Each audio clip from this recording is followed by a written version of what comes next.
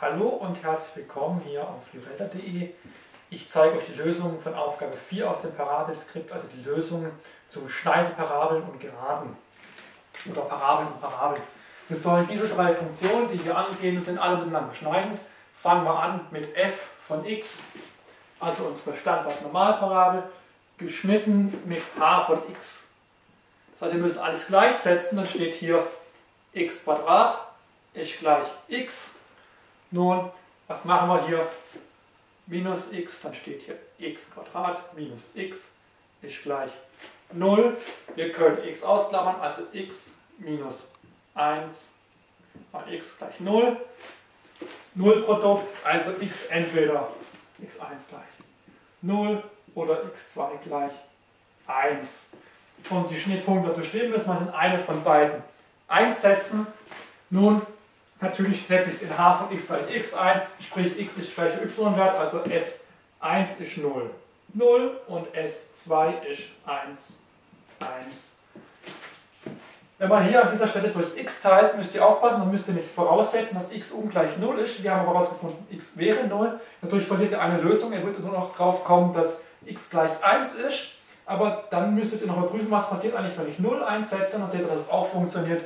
Und hättet ihr auch beide Lösungen. Wir müssen halt aufpassen, weil die meisten dann hier die x1 gleich 0 verlieren. Also gehen wir weiter. Wir schneiden g von x mit h von x. Wir haben also minus x² minus 2x plus 4 gleich x. Wir müssen alles auf die gleiche Seite bringen. Wir haben also minus x² minus 3x plus 4 gleich 0. Nun um die PQ, wir können das mit der ABC-Formel ausrechnen. Dann müsst ihr daran denken, dass a minus 1 ist, das vergisst man oft auch sehr leicht.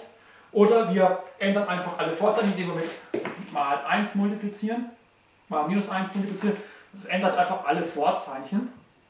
Dann steht der x² plus 3x minus 4 gleich 0. Und jetzt könnt ihr die PQ-Formel drauf anwenden. Oder, wer das natürlich hier geschickterweise sieht, das ist wieder ein Satz von Virta, denn guckt mal nach, q ist ja x1 mal x2, soll minus 4 sein. Ja, das kann ich ja sagen als minus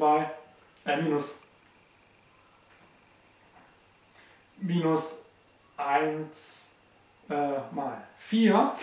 Und dann würde es sich für p ergeben. P ist ja minus x1 plus x2. Also minus 1 plus 4 gibt 3, gibt minus 3. Wir haben also hier einen Vorzeichenfehler.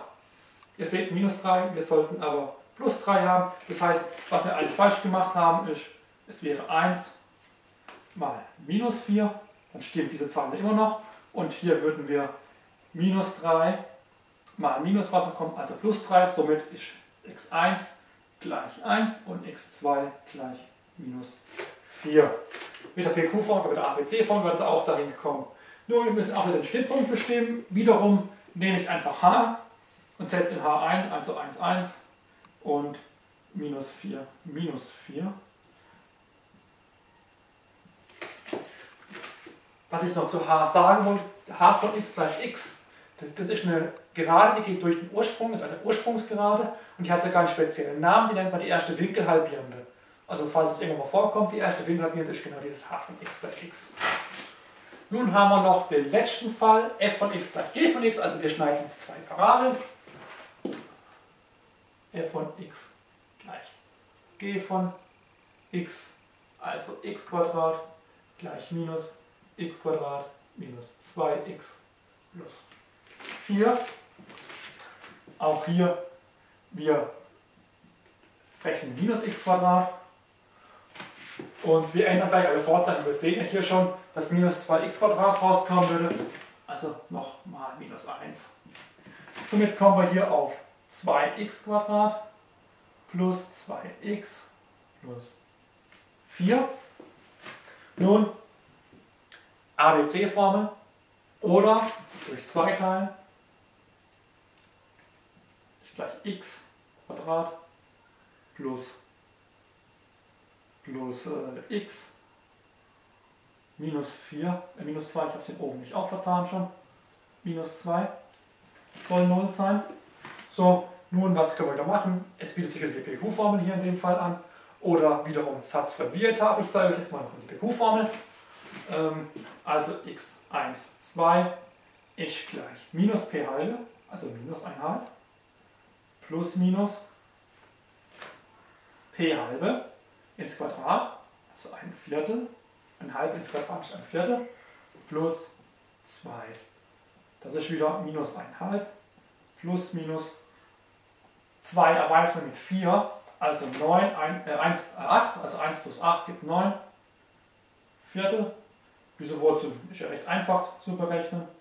1/2 plus minus 3 halbe. Somit wird x1 gleich minus 1/2 plus 3 halbe, sind also 2 halbe, also 1, und x2 ist minus 1/2, minus 3 halbe, also minus 2. Auch hier müssen wir jetzt noch S1 und S2 bestimmen. Jetzt ist natürlich der Fall, dass wir nicht mal die schöne h von x haben zum Einsetzen. Wir suchen uns eine von den beiden aus. Es ist natürlich offensichtlich, dass das hier wieder der einfachere Fall ist. Das heißt, S1, 1 ins Quadrat ist einfach 1, also 1, 1. Und S2, minus 2 und minus 2 ins Quadrat gibt eben genau 4. Somit haben wir auch diesen Schnittpunkt noch berechnet. Vielen Dank für eure Aufmerksamkeit. Beehrt uns bald mal wieder. Tschüss.